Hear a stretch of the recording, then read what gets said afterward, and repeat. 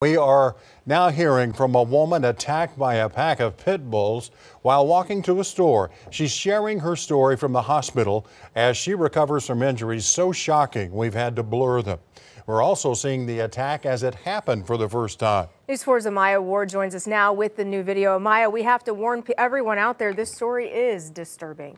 It is, Heather. So if you have children in the room, you may want to have them leave.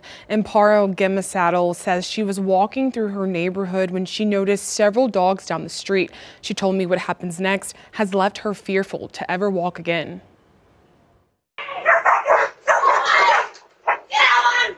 In new doorbell camera video, you can hear Amparo Gimasaddle screaming for help as she's mauled by a pack of dogs. I started screaming.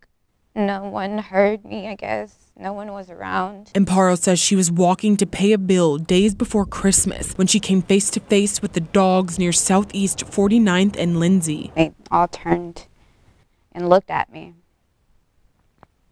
And they started running up to me. She tried to fight them off. What made me fight was for my kids. All I could think of is just to get them off of me. Finally, a neighbor came to help. The authorities came. I was in a state of shock. Amparo's husband didn't know what happened until he called police after she didn't return home. They told him she'd been attacked. Amparo says she loves to walk and always sees dogs in her neighborhood, but never expected this. They wouldn't really do much, but this time they did. I walk every day. It's my normal thing. It's like my therapy. Her injuries now include a tear to a main artery in her arm and a chunk taken out of her ankle. She'll need a skin graft soon, and there's no telling when she'll get to leave the hospital. In the meantime, she's hoping for change. For the animal welfare to respond when there is a call in need,